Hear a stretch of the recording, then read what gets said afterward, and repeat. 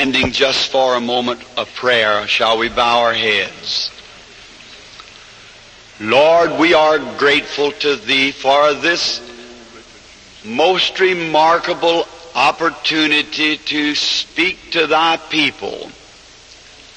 And it is written in the Scriptures, if the people that is called by Your name shall assemble themselves together and pray, then You'll hear from heaven. And that is the attitude that we come in now, O Lord, is while we are assembled together, that You will receive us and pardon us of our sins and our trespasses against Thee, and condition our lives so that there would be no good thing withheld from us, that Your Spirit would deliver to us freely, as we know You have made preparations for them to be given to us. Bless the words that has gone forth, the singing of the hymns, and our loyal brother's message just now. And we pray that You'll continue to be with us and help us tonight in the healing service. May, as we pray, may You be here to answer prayer, healing the sick and the afflicted, and above all things save the lost, Father. For this we ask in Jesus' name. Amen. You may be seated.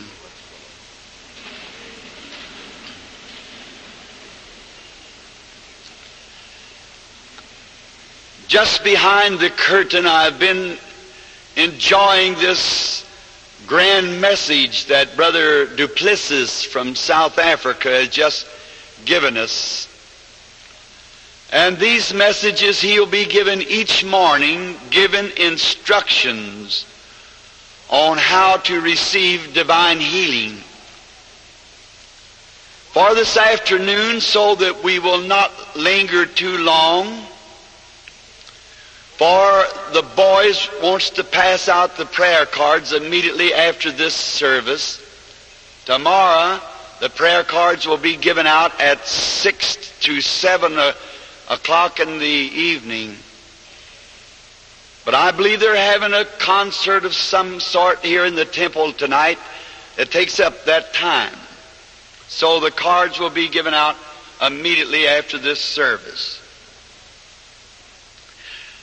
I wish to call your attention to some of God's Word. And that this portion that I shall read just now is found in St. Matthew's Gospel, the 19th chapter, and the last 7 words of the 8th verse. Jesus speaking, "It was not so from the beginning." This is rather an unusual text, and it's for an evangelistic service as we're in now. But as I have said before, God is unusual. He does things in unusual ways. But all is good because it comes from God. All of His words are eternal. And maybe by taking such a text, it might be thinking that we were trying to say something that someone else was wrong and we were right. Now we would pray God that no one would take that attitude. Just the day before coming out here, I was met and greeted by a good friend of mine who is Catholic by denomination. And he loves me, and I love him. And I have, by the grace of God, thousands of such friends across the nation or the world that would firmly disagree with me on scriptural doctrines, but in fellowship. A minister called my wife about a month ago, and he and I had been talking on some scripture. He firmly taken his stand that my belief in divine healing was wrong, that the scriptures did not support what I was teaching, that Christ was the same yesterday, today, and forever. Well, he is an American and got a right to his own belief. But I tried to talk to him nicely. No matter how much he tried to argue, I just talked to him like a Christian should talk. Stayed on what I believe, but give him room for his belief. He called my wife and he said, "Is Brother Branham at home this afternoon?" Said, "No, he's on his hospital calls." Said, "Sister Branham, I want to say one thing. I have disagreed with Brother Branham upon scriptural doctrine, but one thing I know, he's a Christian." I like that. Just so we're Christians. This Catholic friend of mine said, "What's a strange thing to me, Billy, is this, that you have not come back to the mother church, the Catholic Church." Well, I said, "I have never left it." And, of course, this was most amazing to this fella. As he looked at me strangely, I said, "You know, as according to the teaching of the church, that Christ founded the Catholic Church and put over it the 12 apostles, Peter being the first pope. And they, by inspiration, wrote the Bible. And the Bible is a history of the early Catholic Church. And then the claims of the church is that it has power to change these rules whenever it wants to, or sees fit to do so." I said, "Therefore, I just believe the Bible just the way it's written." And that was the doctrine of the first Catholic Church. So I am an old-fashioned Catholic then, believing in its first doctrine. Because I read that the founder said in the last part of his book, that was Jesus Christ, that whosoever shall take away one word or add one to it, the same will be taken out of the book of life for him. Therefore, I'm an old-fashioned Catholic, like the first Catholic Church was, if the Bible was written by the first Catholic Church. Jesus, when he came on earth, he found, as he would find today, teachers of the Scriptures teaching things that wasn't so by the inspired Word. They were talking on the subject of divorce. As you see, the previous part of the Scriptures was teaching. And they had said that they had a commandment that the woman should be put away for any cause. Jesus said Moses did this because of the hardness of your heart. But it wasn't so from the beginning.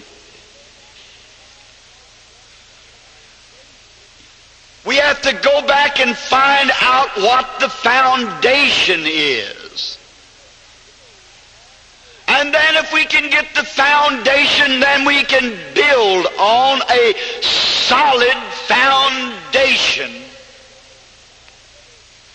And no building is any stronger than its foundation, because the complete building is resting upon that foundation.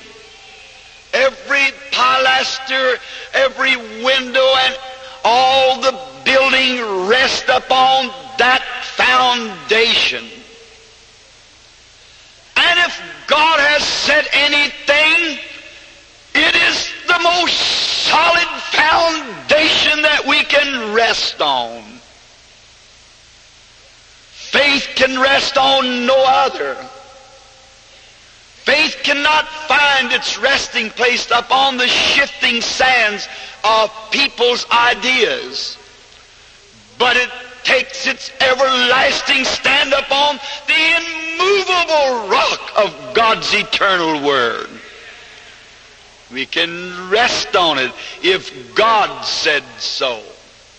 That should settle it. But we find that it's just in the heart of man to pervert something or to make it seem more up to date. But nothing can be more up to date than what God has said. I feel about like the old darky was down in the South. He's packing the Bible, and they said to him, Moses, why do you pack that Bible? Said, you can't even read one word in it. And why do you carry that Bible under your arm? And the expression from the old man was this, I carry it, boss, because I believe it. And I believe it so much that I believe it from kiver to kiver, and the kiver also. For on the kiver it's written, Holy Bible. He said, I'd rather be standing on this Bible in the hour of my death than to be standing in heaven. And the man who was speaking to the old gentleman said, that's quite a statement, Mose, for you to make. He said, the reason I say it, boss, is because that it's more sure to stand than heaven is. For in this Bible it is written by Jesus Christ, its inspired author, that heavens and earth will pass away, but my word shall never fail. I think we all feel about like that. Let God's Word, the way He wrote it, no private interpretation, just speak for itself. When no one has polluted it, read it, believe it. It may seem strange, some of its quotations, but God sometimes works in mysterious ways His wonders to perform. We must believe it. We find out it in the days of our Lord when He visited us in the form of flesh, that He found worshipers looking to the church for salvation. I do not believe that it has changed very much. People are still looking to the church for salvation. And they're sometimes getting the same thing they got in that day. Some sort of a man-made affair, some creed, instead of Christ. Creeds are all right. Churches are all right. They are God's institutions. And I have the highest respects for any church, regardless of its denomination, that's established in the name of the Lord Jesus to turn people from sin to righteousness. But then as it goes on, we begin to find that we have this little letdown and that little letdown, and we adopt something for something else. And so it goes. And Jesus found those people, the Jews, perverting the Word of God, making the commandments of God of non-effect. He said, you with your traditions take the Word of God and pervert it into making it saying something that it does not say. And when someone says that the Word of God does not teach divine healing, they are saying something that the Word does not say. And when they say the Word does not teach the baptism of the Holy Ghost for believers in all ages, they are saying something that the Word does not say. They are substituting something to take its place. When we try to say that shaking hands or membership or some of those things, which are all right, but it'll never take the place of the Holy Spirit in the church. That's God's foundation. And there can be no other foundation laid. We can hear the author of this book so solemnly warn, except a man be born of the Spirit, he will in no wise enter into the kingdom. So, we find today that man still say it doesn't mean just what it says. It means something else. Oh, we know they'll say the Scripture says that Jesus is the same yesterday, today, and forever. The Scripture does speak of the healing, but that was only for the apostles and for the man of those days in the days of heathenism, to prove that he was God. I do not want to be critical. I would not want you to think that I was entering it like that. But I say that it needs that proof more today than it did then. For today, that day, they were completely on the other side. Know nothing of God. And cared nothing of God. But today, after 2,000 years of gospel teachings and churches and so forth, they know better, or they should know better. And then they try to pervert it to make it fit a certain creed. But God's Word remains stable, always the same. Then in a day like this, men and women who are come to Christ will then call out to the pastor, where is the God that used to do certain things?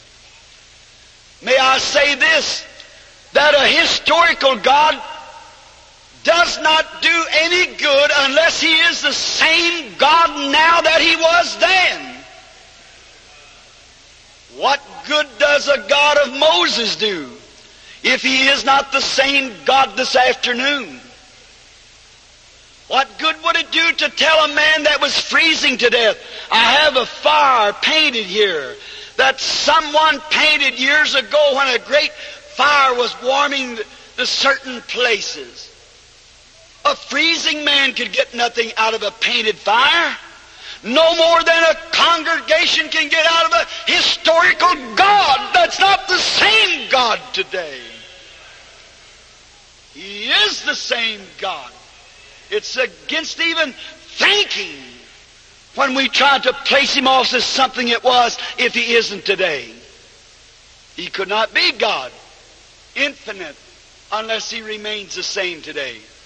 And if He gave one generation a wonderful, great square meal of spiritual things and set us down to cornbread and sorghum molasses, it wouldn't be fair. It wouldn't be like a father. It wouldn't be the nature. It wouldn't be becoming to the judge and the justice of all the world to do such a thing. Fathers of flesh might do that. They might despise their children in such a way that they would, and so stingy, that they would not feed their children and they die from allergies and so forth. But never will our Heavenly Father ever let His children die from the lack of spiritual vitamins, for His bountiful blessings are full, and longing to give to whosoever will. Why would we cry, where is the God? As a little fellow once asked in my city, if God is so great, why can't someone see Him? Why can't we behold Him as we used to do it, as the Scripture said He was? How many ideas people can project into that? But still it's trying to bypass the facts. And fact still remains. It reminds me of St. Luke, the first chapter, where Jesus and His parents had gone up to the Feast of Pentecost. Jesus was at the age of 12. And it was customary in those days that the people attended this great nationwide feast of Pentecost. It was the ingathering of the first fruits of the harvest. Mary and Joseph, her husband, and the little boy Jesus took their journey up to Jerusalem. And after being in Jerusalem for several days at the feast, they left the city so interested in their peoples that they were with until they forgot to check up to see if Jesus was with them. Oh, how that parallels today. And they went a journey out into the desert before they ever checked. For they thought surely He was alone. May I say this not critical, but for making this point, I believe the church has did that. Just upon the thoughts, oh, He's with us. We don't have to have miracles and signs and so forth. We don't have to have divine healing today. We don't have to have the gifts of the Spirit. They're not for this day. Oh, He's with us anyhow.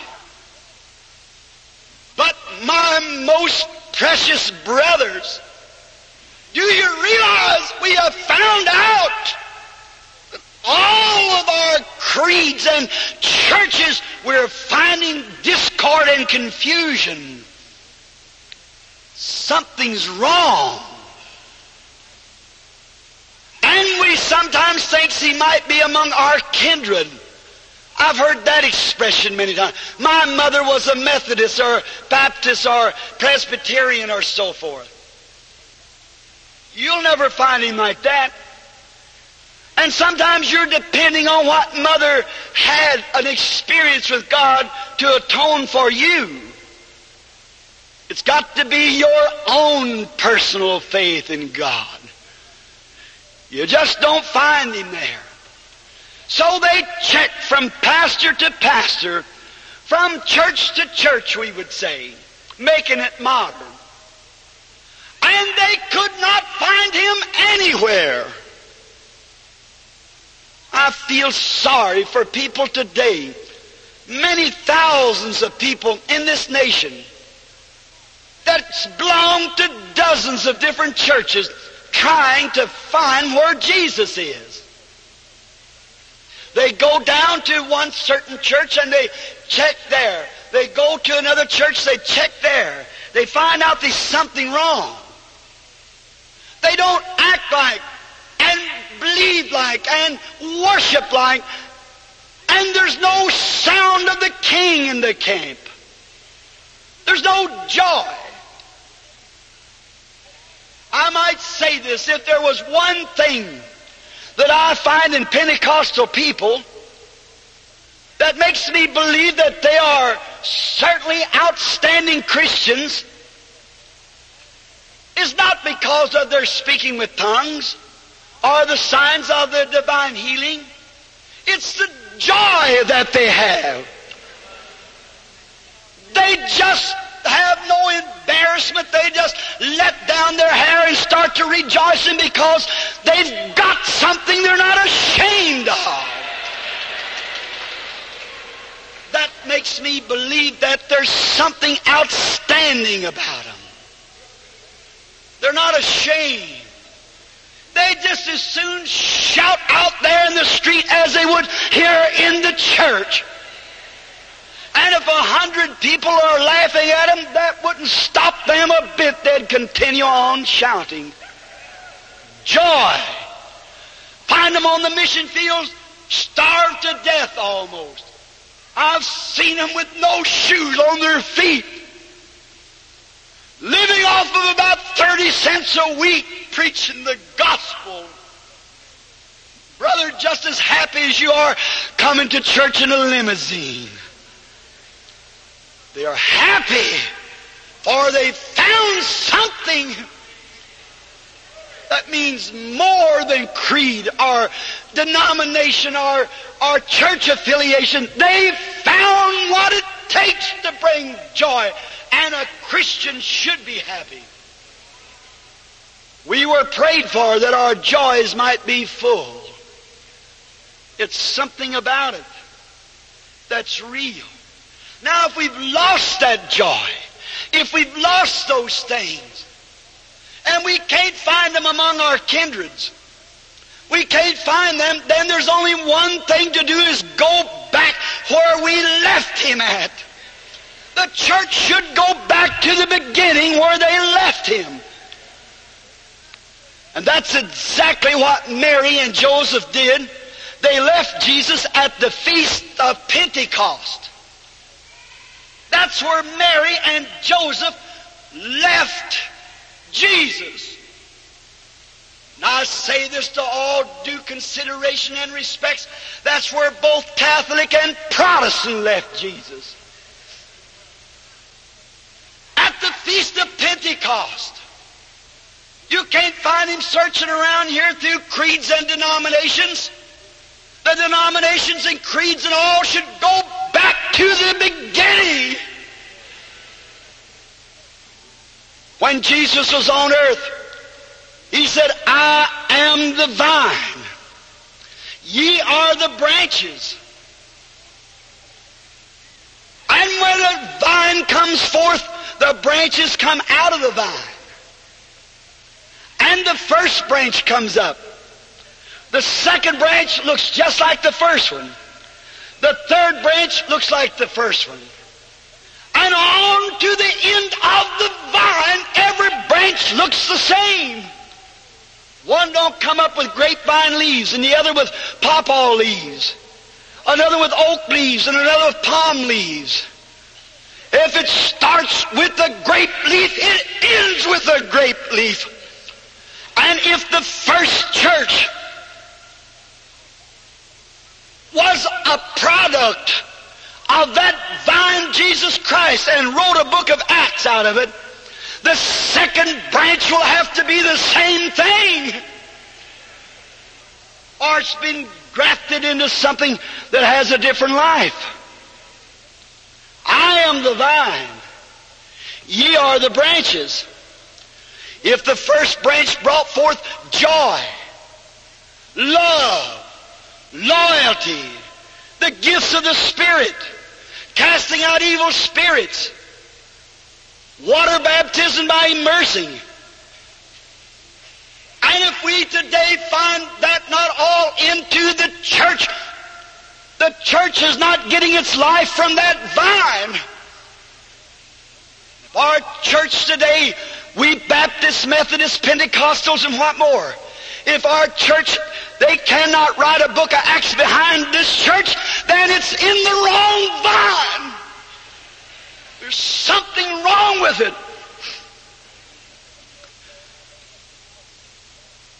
If Jesus was on earth today and I'd walk up to him and say, Lord Jesus, I go to a church that doesn't believe in divine healing, he would say, it wasn't so from the beginning. If I went to Jesus and said, Lord, my church does not believe in speaking with other tongues, he'd say, it wasn't so from the beginning. If I went to the Lord Jesus and said, I've been sprinkled, and my church says it's all right. My pastor says if I sprinkle you with water, it's just as good as immersing in water. Jesus would answer, it wasn't so from the beginning. If I walked to Jesus and said, I shook hands and took the right hand of fellowship from the church, I believed I'd been born again, Jesus would say, it wasn't so from the beginning. It's true. We've got to go back to the beginning. Where did the church leave Jesus? At Pentecost. There's where the churches will have to go back to find him. Back to Pentecost. That's what the Angelus Temple needs today. I did not know Mrs. McPherson. I was a little boy then. But I heard of your meetings. How that they camped in the park and the aisles are still full and great signs and wonders took place. Back to the beginning, Angelus Temple.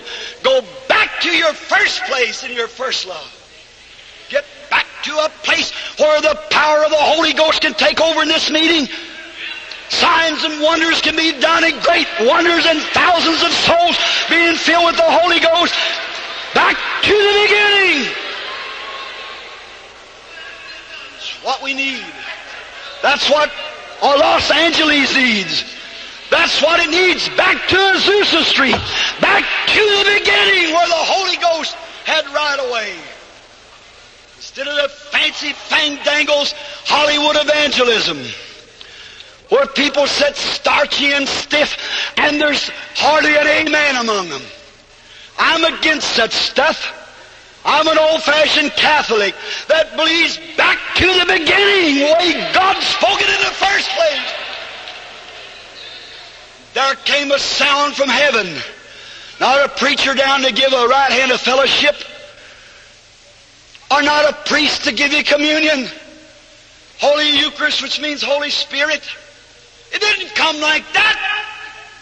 It come like a sound of a rushing wind from heaven, and it filled all the house where they were sitting. Back to the beginning.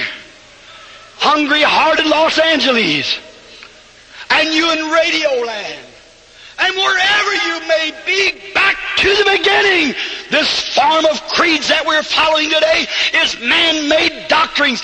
Back to the beginning, to real Pentecost, until the pouring out of the Holy Spirit, where men and women become lost in the Spirit of God, where they worship in the Spirit, where the joy bells are ringing, even on the sick bed.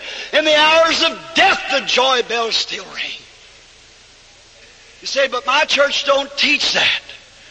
But it wasn't so from the beginning. The beginning was a Pentecost. The beginning, the first branch brought forth a church that signs and wonders followed.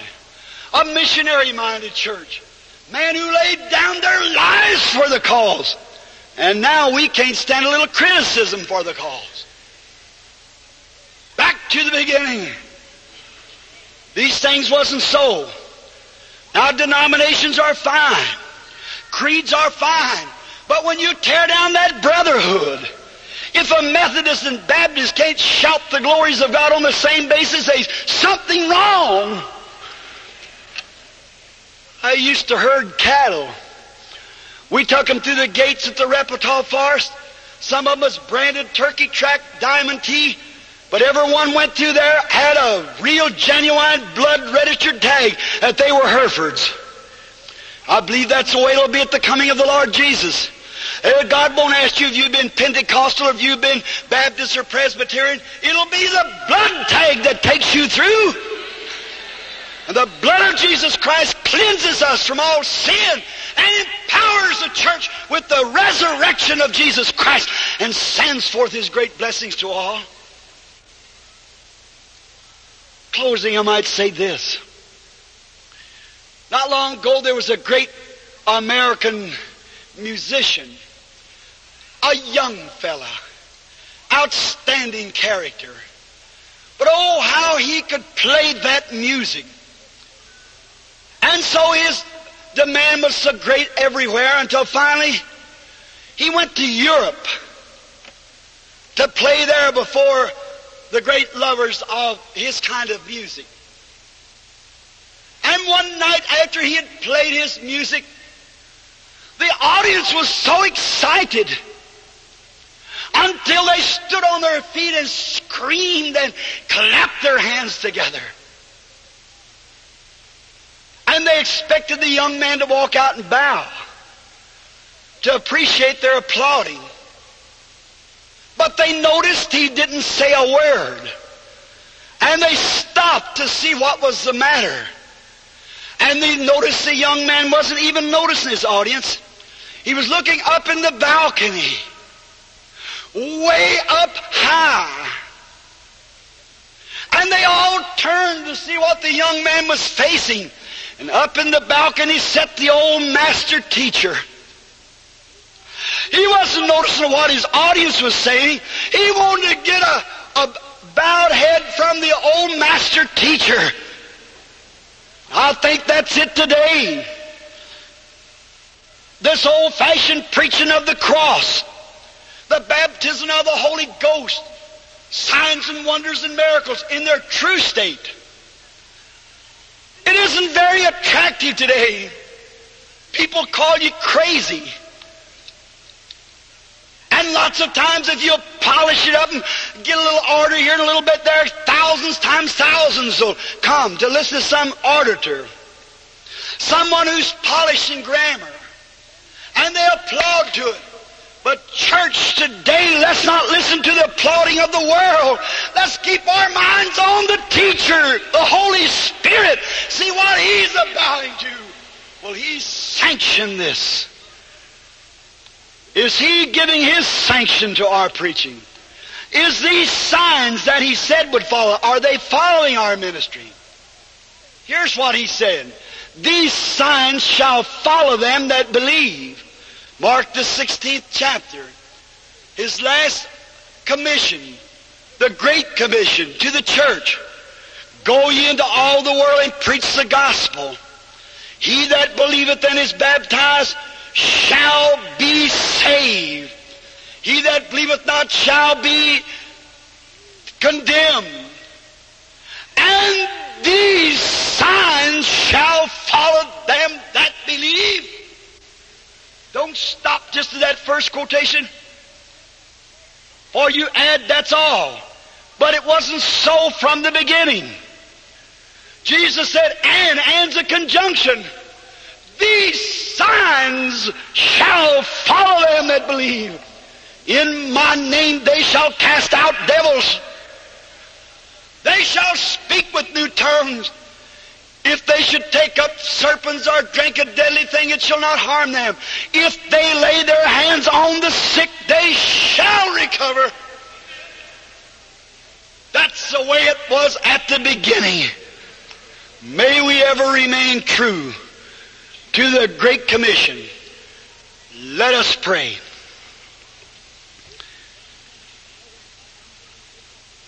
It wasn't so from the beginning for man to shake hands with another and call himself a Christian upon them bases. It wasn't so from the beginning to join a church or say a certain creed and call yourself a Christian. It wasn't so from the beginning. And if that's all that you have did, my dear friend, and you're standing here today and maybe have not even done this, and you in Radio Land I speak also, the hour has come that God must speak. The enemy is coming in like a flood. The Bible teaches that the Spirit of God will rise up a standard against it. If you would like to be included in this prayer, saying, God, take me back to an experience like they had on the day of Pentecost, would you raise your hands, you in this visible audience? The Lord bless you. Literally hundreds of hands are going up, and you out in radio land, if you would like to be included in this prayer, will you raise your hands out in the radio land and let God give you an experience like it was on the day of Pentecost? Let us stand to our feet here in this visible audience with our hands up to God and say, God, take me back to the beginning. Take me back to an experience like they had on the day of Pentecost, that the holy fires of God condemn sin and burn out all the dross, and men and women were made new creatures, and their hearts are on fire. May God answer that while we pray. Lord, these few broken words I commit unto thy hands. And when you were here on earth, you found things going on that wasn't according to the Scriptures. And you strictly told them that it wasn't so from the beginning. Lord God, grant today that every man, woman, boy, girl that's standing with them hands lifted just now to Thee with a heart's desire to have an experience like they had at the beginning. May the Holy Spirit come like a rushing mighty wind and fill every crevice of their heart, giving to them their great desire. We asked it in Jesus' name. While you remain standing with your hands up to God, believing that just don't let this Spirit that has told you that you need that experience. Don't let the enemy let your flag drop down. You're defeated. Hold it there till God comes. He promised it. He's sure to fulfill it.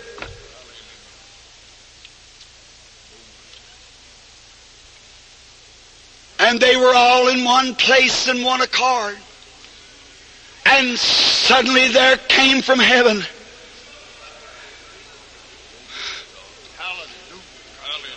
as the sound of a rushing mighty wind, and it filled all the house where they were seated. Oh, God, let it once more appear here in the Angelus Temple this afternoon and out in Radio Land. While they are waiting with their hands up, praising Thee here all over this mammoth place, may there come to their heart an experience, a little warming back to an experience that they had on the day of Pentecost, that it would be so with them like it was at the beginning. Hallelujah. Hallelujah.